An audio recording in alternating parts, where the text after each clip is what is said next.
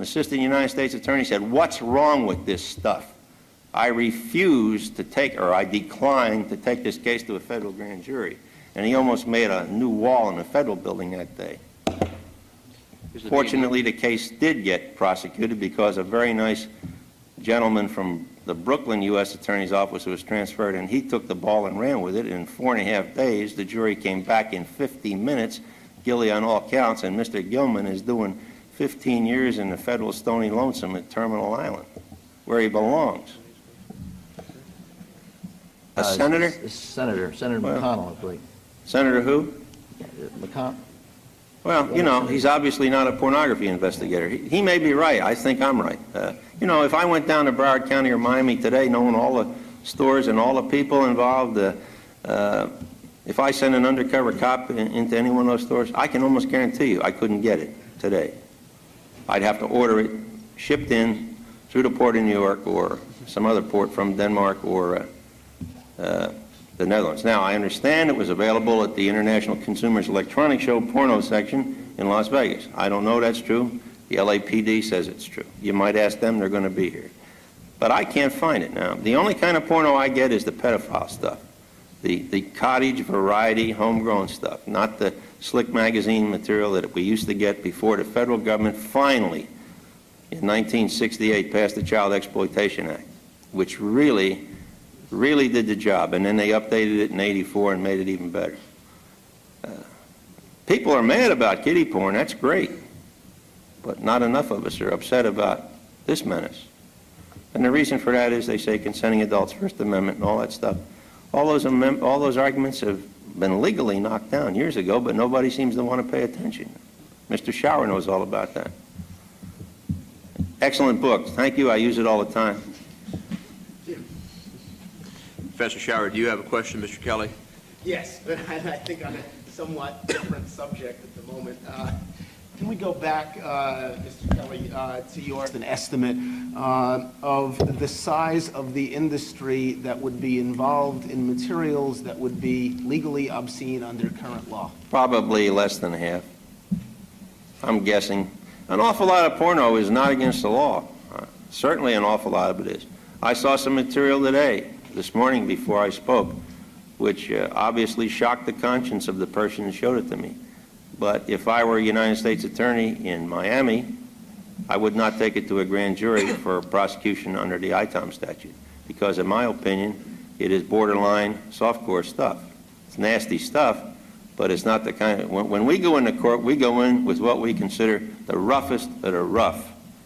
And sometimes we miss on that, depending upon how good we are at selecting jurors, which is an art, as you well know.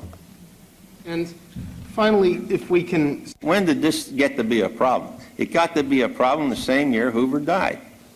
Now, nobody ever says that, but that's true. That's when Deep Throat hit the market. If he'd still been around, I can guarantee you there'd been FBI agents out making more cases, because he was real strong against obscenity. But that's the way it goes down. Those are the facts of life, my friend. Thank you, and thank you for the compliment before. You deserve it. Okay. Could you please briefly outline your background in organized crime, specifically La Cosa Nostra? Well, I got put into the program and into La Cosa Nostra in late 1947 or early 48. That's almost 40 years. I became a capo in 1952 and got transferred to the Chicago family in 1960 or 61. Then I got back to the Los Angeles family as acting boss in 1975. And there you remained until in Los Angeles? Till I got into the program, yes. Right. Are you the author of The Last Mafioso? Well, it was my book. Mm-hmm. Ava Damaris wrote it. Although I have never read it. Okay. Have you testified in any United States court as an expert witness on organized crime? Yes, I have. Okay. Reflecting on your past involvement in organized crime, are you familiar with organized crime's involvement in the pornographic industry? Some, yes. Could you describe the nature, the type of involvement that organized crime would have in the pornographic industry when you were active in organized crime? Well, it's very, very big. Just made just millions of dollars. Okay. How many crime families are there? Oh, I don't know. I think there's 26, 27, somewhere in that area. Okay. Are all of them involved in pornography, or do you know how many? I would say the majority. The majority of them. Some way or another. Okay. Have you ever heard of the name DB? Yes, I have. Okay. Who?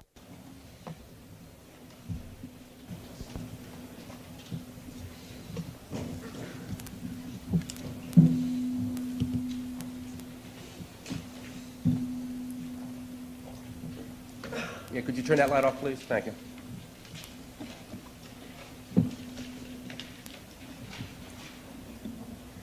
Okay, this first slide is of Norman Arno. I will not go into the actual explanations. Retired FBI agent Bill Kelly described all these individuals in detail. The second individual is Noel Charles Bloom. This is Robert D. Bernardo, also known as DB. This is Donald David Epstein.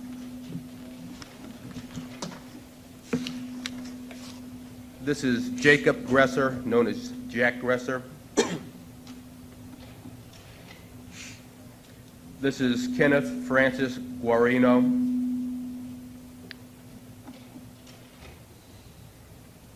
This is Martin Joel Hodis, also known as Marty.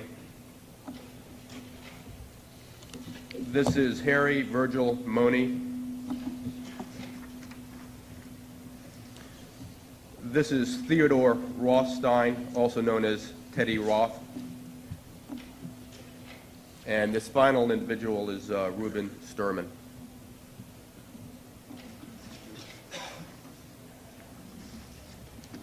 I believe we're going to take a break now unless any commissioners has a question. For the type of publications he was instrumental in printing and distributing. And he said, quote, "I have the best lawyers that money can buy. In Hollywood, I have Stanley Fleshman. In Houston, Texas, I have Percy Foreman. In Chicago, I have the law firm of Bieber and Brodkin. And in Washington, D.C., I have Abe Fortas, who can fix anything no matter what administration is in power," unquote. It's amazing, ladies and gentlemen of the commission, that I testified to this in Houston, Texas. It took about 45 minutes to testify to a better than a 4-hour interview, in which my partner, Richard K. Finney, and I had conducted with Mr. Hamling in his home in Palm Springs. At the time that I testified to this interview, Abe Fortas had already been elevated as a justice to the U.S. Supreme Court. When the Senate committee was having hearings on elevating Abe Fortas to the Chief Justice position, the transcript of my testimony was obtained. And amazingly enough, all the portions referring to Abe Fortas was not in the United States District Court's transcript in Houston, Texas, pertaining to that testimony. In the interview of Hamling, he claimed to be a religious individual, that he didn't believe any of the material he was publishing and distributing was harmful to anyone. When Hamling was asked why he didn't display his publications on the coffee table in his home so that his visitors could peruse it, Hamling replied that he couldn't do that because he had a 14-year-old daughter in his home. Hamling's Chicago's attorneys handled the incorporating of the Reed Enterprises. When another name was needed to have a full slate of officers for the corporation, the attorneys had one of their clients listed as the vice president. His name was Bart Brown. When the officers of the corporation were subpoenaed before the federal grand jury in Houston, Texas in 1964, Bart Brown appeared accompanied by his attorney, Morris Schenker, who was then of St. Louis, Missouri. Further identifying information obtained by the federal grand jury in Houston at that time pertaining to the background of Bart Brown was to the effect that Bart Brown was listed in the intelligence files in Chicago, Illinois as being a top jewel thief. This same Bart Brown was later used by Marvin Miller of Covina, California, along with Eli Lubin of Los Angeles, to attempt to collect a debt which Marvin Miller claimed that Reuben Sturman of Cleveland, Ohio owed him. Eli Lubin was known in the Southern California area as having been an associate of Meyer Mickey Cohen. Marvin Miller also attempted, through Bart Brown and Eli Lubin, to collect an alleged debt owed to Miller by Mike Thievis, doing business as Peachtree News Company in Atlanta, and whether or not Mike Thievis owed a debt to Marvin Miller. By way of identification of some of the characters involved, those noted that Cohen always claimed he was, quote, clean as the driven snow, unquote, even though he was known to be an associate of Benjamin Bugsy Siegel, who was identified coming from the New York mob and having a partner named Meyer Lansky, closely with Johnny Rosselli from the Chicago mob. Mr. Rosselli is deceased now. In view of Cohen's statements, the press tabbed Mickey Cohen and his associates as Snow White and the Seven Dwarfs. Eli Lubin was one.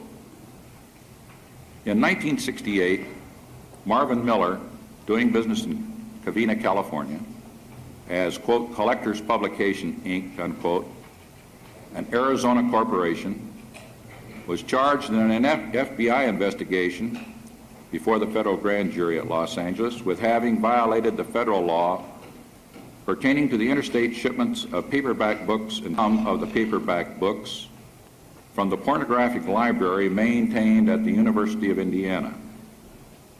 However, I was there at the request of one of the district attorney's investigators, and I noted that an attempt was being made by those producing these photographs to place these in, quote, a literary or a scientific, unquote, category. This will prevent pregnancy, unquote.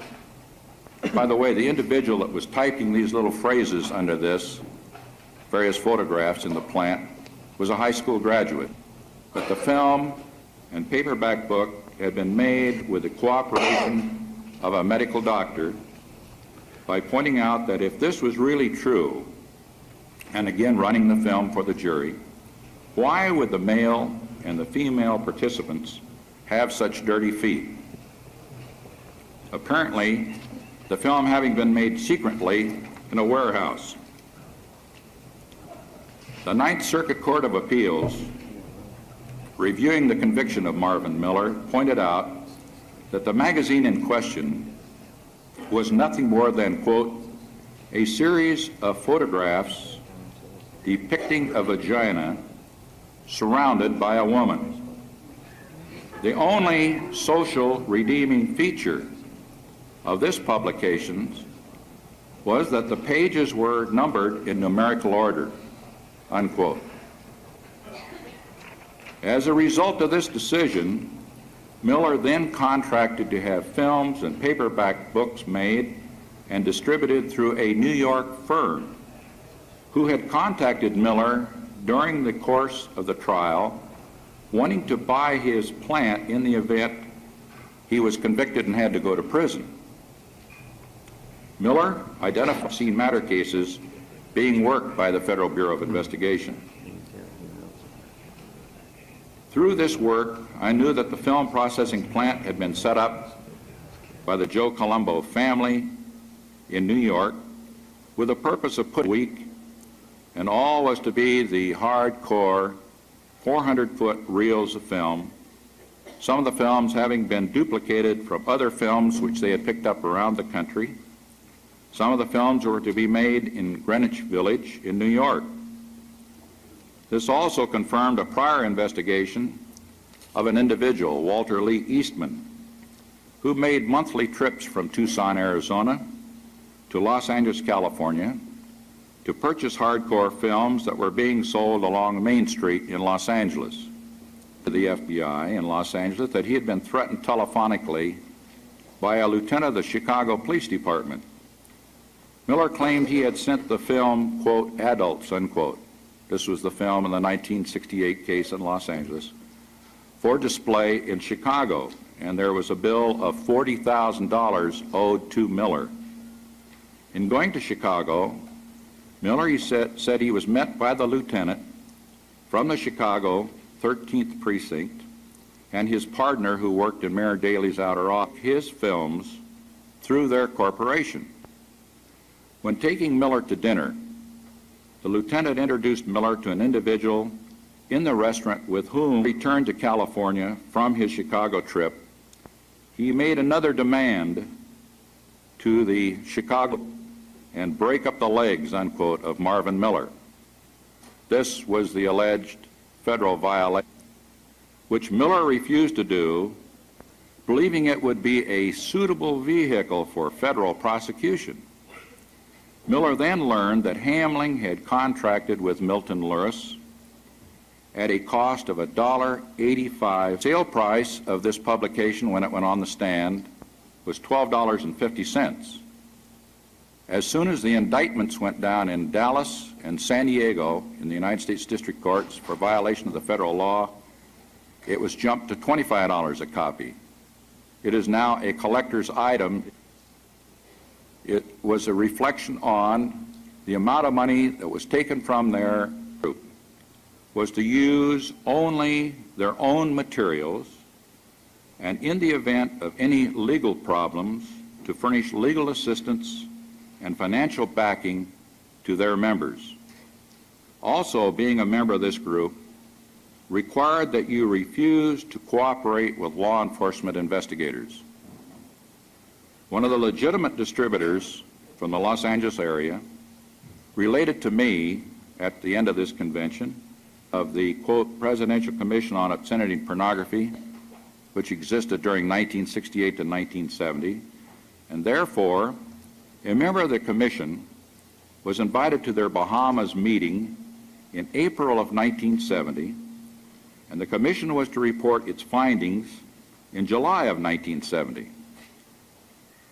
When it was learned at trial, during the executions of the search warrants at the Cangiano's film processing plant on Staten Island in 1968, I think they were putting it, who originated from Cleveland, Ohio, and denies having had any connections with Reuben Sturman prior to leaving Cleveland.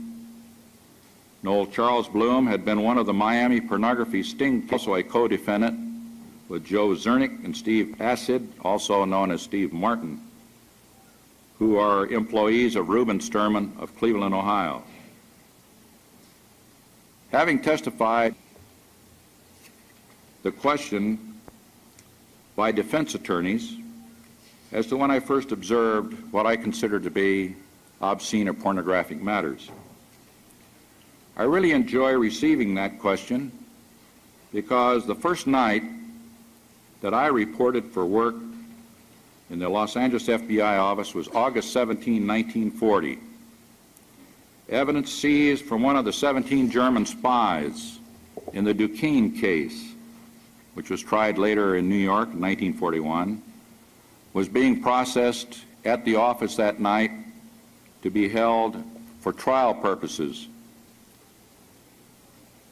This individual, the German spy, had transported a trunkload of photographs from New York to Los Angeles, and the photographs were of himself, his wife, and their maid.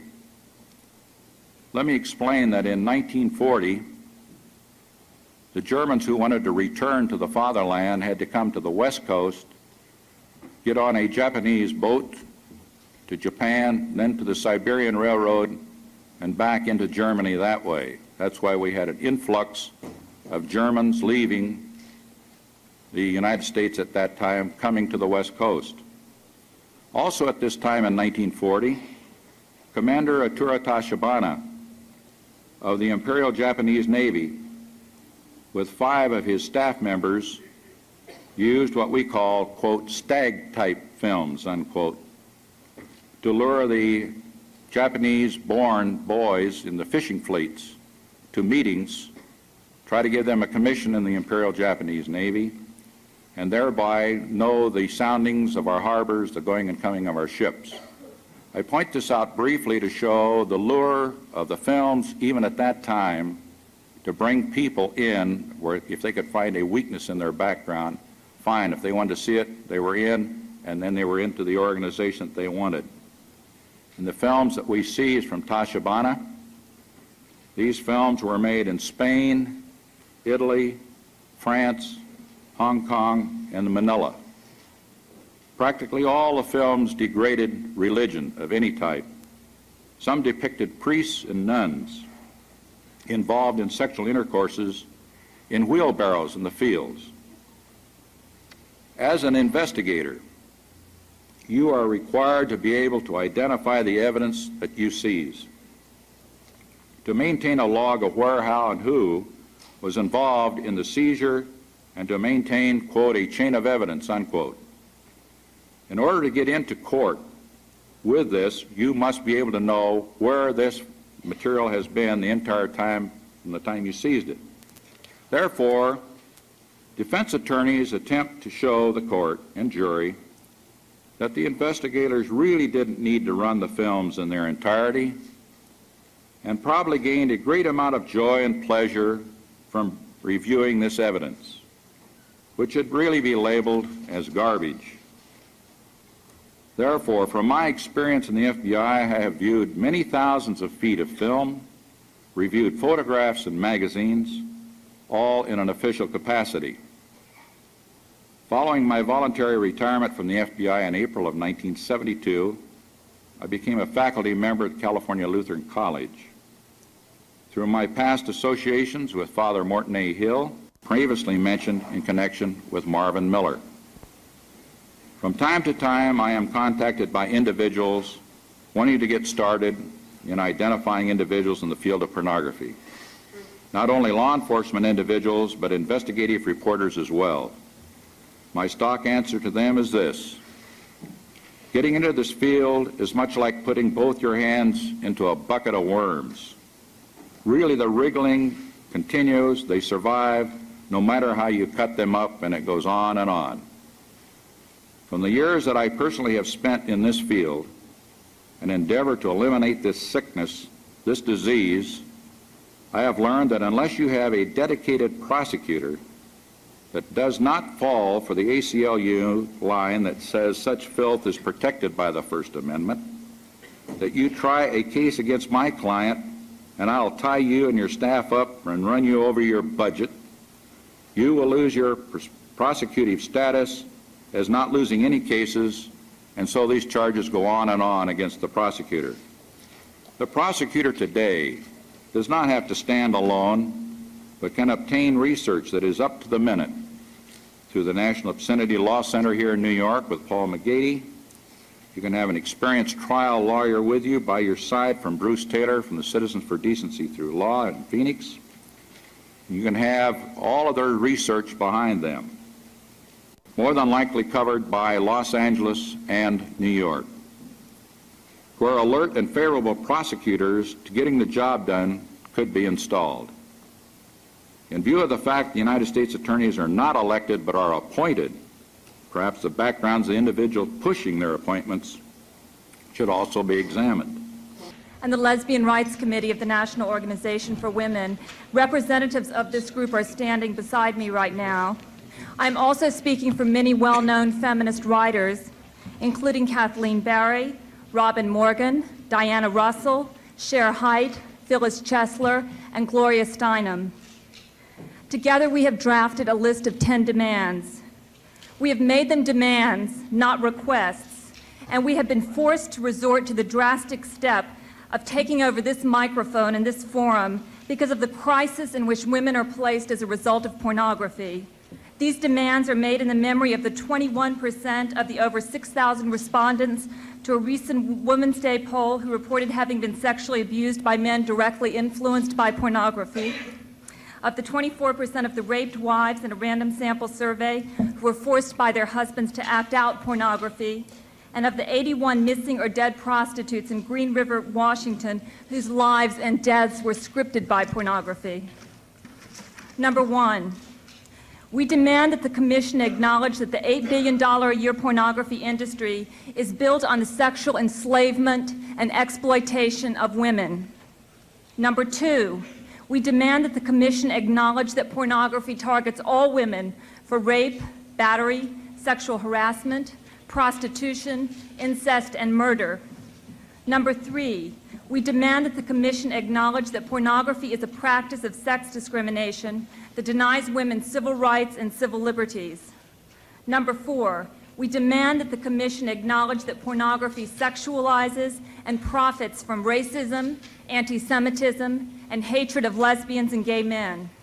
Number five, we demand that the commissioners rid themselves of their prejudice against the women who have testified before them about the abuse they have been subjected to because of pornography. We demand that they acknowledge that these women are speaking the truth. Number six, we demand that the Commission devote 2 full days of hearings to the testimony of all of the women who have wanted to speak out about the ways pornography has injured them, but who have been denied access to this forum. Number seven, we demand that the Commission reject moralistic, ineffective, sexist obscenity laws which create a climate of censorship. Number eight, we demand that the Commission endorse the civil rights anti-pornography laws proposed in Minneapolis, Indianapolis, Los Angeles, and Cambridge, Massachusetts. Number nine, we demand that the Commission recommend federal funding for housing, legal and medical services, education, and job training for women escaping from prostitution and pornography. Number 10, we demand that the Commission recommend that fines levied against pornographers and money and property confiscated from them in criminal proceedings be allocated to programs for their victims. Not true. Listen to Betty Friedan. My name is Trudy Abel Peterson. Have you reduced your findings to writing? Fine. Do you have copies for all the commissioners? Fine. They'll be passed. My name is Trudy Abel Peterson, author of the book Children of the Evening. Commission is now going to stand in recess till 1:30. And pornography. I am currently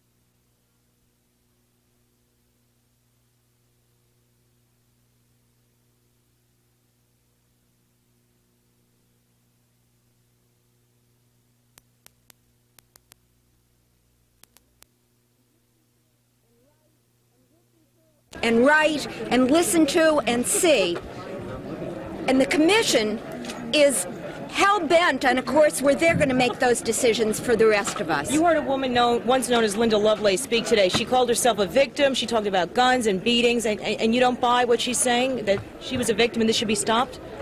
No. Linda Lovelace may or may not. That was her boyfriend that she chose. That was not somebody in the adult industry who did those things to her. Talking at first. Can you say that again? She chose that man to live with. That was her boyfriend. Those were her bad choices in life. Those were not people in the adult industry who made her do anything. So are you in favor not of pornography? People. Yes, I'm in favor of free choice for adults to view sexually oriented material. I am the editor of a magazine that this commission is investigating and probably trying to shut down. It's called Forum Magazine. I have been following this commission for 8 months now. I happen to know that it's not serious. It doesn't have a serious budget. It is a sop by Ronald Reagan to the religious right. After all, Ronald Reagan's son writes for the most popular so-called pornographic magazine in the country. People who have appeared naked in magazines like Penthouse and Playboy are regularly welcomed as guests to the White House. I speak of Sylvester Stallone and also of Joan Collins. So I think this We're going to ask you to go to the hall. You can continue in the hall. What are you upset about? I'm upset about censorship in this country, and I'm upset about the government putting out a moral line. While the First Amendment is supposed to protect us, the Constitution is supposed to protect our right to practice religion, it also protects us from religion or from a government line being perpetrated on people. This is crazy. Pornography, as a matter of fact, in Denmark, since they legalized pornography across the board totally in 1970, child rape, child pornography, rapes, and crime against women has gone down 67%. The statistics are there. These people parade results that they want everybody to hear, and they're totally one-sided. Their conclusions are foregone. They know what they want to decide before they even have the hearings. It's a kangaroo court. You're saying crime against women has gone down because of pornography? In Denmark, yes. Right. As a matter of fact, the results are, and I have in my briefcase, I have some of the articles to support that. But the research says that what it appears is that fantasy can substitute for the real thing, and that you're better off having people fantasize about things than going out and acting them out on the street.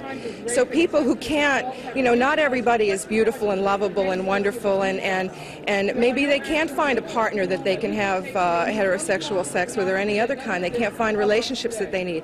So they have to fantasize. And if they can't fantasize, if they can't get material so that they can satisfy themselves and feel as if they're having some sort of normal sex life, which is a healthy, normal bodily function, regardless of what the moral majority thinks, then they're going to go out in the streets and act out their needs. And your name is? Lindsay Flora, and I'm with the Adult Film Association of America. Thank you. And whom are you with? I'm Leanne Katz. I'm the Executive Director of the National Coalition Against Censorship. We're extremely concerned at what this commission is and is not doing. They are parading, they are recycling testimony from prosecutors, many retired prosecutors who specialize in pornography. They are telling old stories about old prosecutions, and they are neglecting to hear from people who want to express. Yes. 16-year-old girls are used in prostitution, arrested, and imprisoned with adult criminals. In New York, a woman cannot bring charges against a man for pimping without the corroboration of someone other than a prostitute. As the statistics have documented, these are women with few resources. Most are poor and have been subjected to sexual assault, battery, and rape. Most have pimps. Many are women of color. Many have dependent children. Many were battered wives who were forced into prostitution in order to support their children. Prostitution isn't like anything else. Rather, everything else is like prostitution because it is the model for women's condition. Prostitution is the foundation upon which pornography is built. Pornography cannot exist without prostitution. They are interdependent and create a sexual ghetto for women that ensures women's inequality. It is impossible to separate the two. The acts are identical, except that in pornography there is a permanent record of the woman's abuse. Likewise, pornographers and their defenders cannot be differentiated from procurers, in that procuring is defined as promoting the sexual performance of a woman, and a pimp is a pimp is a pimp, whether he operates off of 8th Avenue, out of penthouses, corporate suites, or the ACLU offices. How do you define pornography? Pornography is the graphic, sexually explicit subordination of women in pictures or in words. I'd like to speak, please. I'm from the Feminist Anti-Censorship Task Force. We think it's a very false claim that getting rid of our First Amendment rights will help women. We think the Reagan administration could do much better, make much more direct gestures towards women than repressive legislation about sexually explicit things. Yeah, I mean, we're here to say that pornography silences women. If we want to do anything to ensure that women have civil liberties and civil rights, we have to do something about this $8 billion a year industry. And we're going to. We wish to speak. We wish to speak, and we will speak, including in sexually explicit ways. It's not something that will be threatened by the law that we support, which is the Dworkin-McKinnon legislation. It defines pornography for what it actually is, unlike obscenity laws, which, as you heard speakers in there today, relate to pornography as something obscene, something morally offensive. The feminist approach to pornography sees pornography for the injury that it actually inflicts upon women. The Dworkin-McKinnon law captures the best definition there actually is that exists about pornography, because what it does is it connects it to the social injury that pornography is and does, and it is not contrary to the mandate of the First Amendment in this country. Women and people who say that A, do not understand this law, and B, who refuse to understand what pornography does to women and children in this country. What your name is, please? My name is Norma Ramos, and I'm an attorney. Norma what? Norma Ramos, and I'm an attorney who supports the Dworkin-McKinnon law. How do you spell your last name? R-A-M-O-S. And your name, please? Ann Snitow, S-N-I-T-O-W. Just go up and start. Listen, I'm from Lesbians and Gays Against Pornography, and I'm really concerned that we're being I was invited to bring an actress here. That's the only one they wanted to hear from. And what happened with that request? The actresses all feel that they don't want to give permission. Okay, let me. His name is Leidholdt, L-E-I-D-H-O-L-D-T, and I'm here as a founding member of Women Against Pornography. All right, I'm sorry. Your name again, please? My name is Dorchin Leidholdt. Dorchin, D-O-R-C-H-I-N-D as in dog. Yes. Last name? Leidholdt, L-E-I-D-H-O-L-D-T. Your group is? Women Against Pornography, but we're here representing 25 feminist organizations from around the country. Thank you. Okay, just tell me your name, please. Philip Nobile. Spell it? N-O-B-I-L-E. Philip with one L? Yes. And you're the editor of Forum Magazine? Yes. Thank you. In the statistics May I interrupt you just enough to... Sure. May I interrupt just to get her name? I'm sorry. Tell me your name. Evelina Kane, Women Against... Sorry? Evelina Kane, I'm staff coordinator. Spell that for me, please. E-V-E-L-I-N-A, Kane, K-A-N-E. I'm with Women Against Pornography, and the statement that I made, I issued in solidarity with Whisper and Puma. Thank you. All right. Others of us who wanted to testify have not had a mic that was still on, and we were outraged at the unfairness of that. Can you tell me your name and spell it for me? Yes.